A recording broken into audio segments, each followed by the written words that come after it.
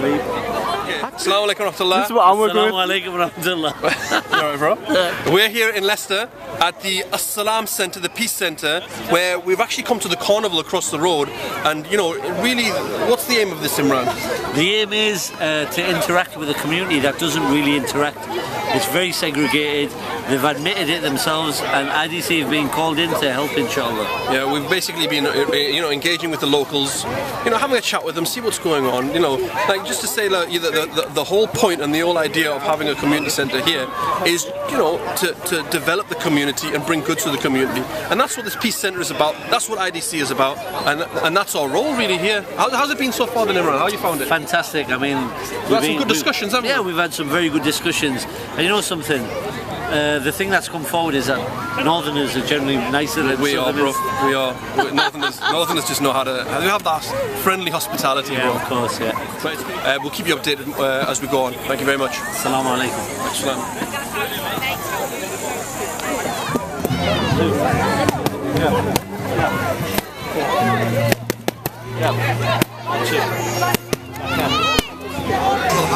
In fact, I believe this is the Imam of the discussion.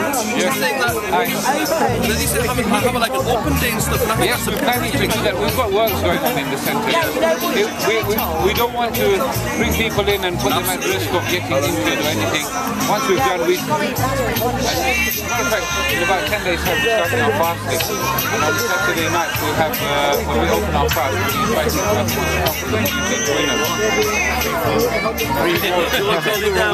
Yeah, you have to pay for them. Assalamu alaikum warahmatullah. We're here with brother Yusuf in Leicester at the Leicester Carnival that's taking place, working with the Salaam Centre, talking to the locals. Yusuf, tell us how it's been, man. Well, Jazakallah khair for everyone that they've come here, first of all. I think it's well, the sun's just gone. Yeah. That's typical, isn't it? Yeah. Great video moments. That was going to happen. Yeah, but what's really great about this is we were all told this is going to be the most difficult thing that we'd ever done, right? And to stand here in Thurmby Lodge, where there's been a lot of aggro, 15 people have been arrested, pigs' heads have been thrown around, there's a lot of fighting and this and that. There's a lot of hostility, seems like. Exactly, but have we actually felt that, really?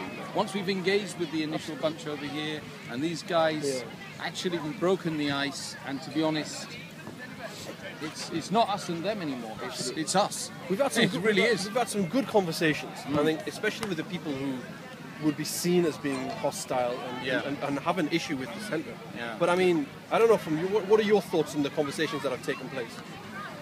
You see, my thoughts are that we have some major issues to deal with as a Muslim community, okay? We are supposed to have the moral high ground. Absolutely. We're the ones who are supposed to be the leaders, right? And what we're finding is people joining in stupid antics and stupid behaviour. On both sides. On both sides. And you know, the reality is, if we were the real, people who took the legacy of Rasulullah sallallahu alaihi wasallam and passed it on, we're ready to get rubbish thrown at us. We're ready to be threatened with with lots of danger and lots of serious situations. Absolutely. If we're not ready for that, we should go home. No, you're right. You're absolutely right. Should not be part of the community.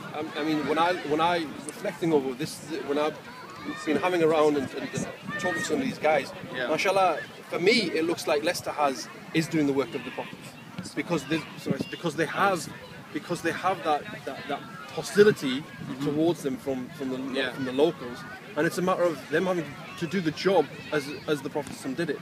But that's the thing, is they've got to do it in the way the Prophet did it as well, and that's having that hikmah and the right frame of mind and doing it. So inshallah, it's a tough job, but you're doing a good job, my friend. Did you enjoy it today? I enjoyed it. I really loved it. What do you think about the IDC team, bro? To be honest, can I tell you to their face? Oh, no, tell them. No, to be honest, mashallah, they made the difference today. Alhamdulillah, IDC, they did us proud as an ummah today. Alhamdulillah, may Allah subhanahu wa ta'ala accept it from them and from us, ajma'een, inshallah. May Allah subhanahu wa ta'ala help us to be able to guide some of these brothers and sisters, because they're only our brothers and sisters at the end of the day. Yeah, they might be coming hard on us and calling us names, throwing stuff, and we're throwing a little bit back to them. bottom line is, they're my brothers and sisters in humanity. It's all about, I said to them, it's all about the common goal of let's build and develop the community. Yeah. I think that's the aim, that's the key. Yeah. Well, Yusuf, thanks very much. Take care. All right, thank you.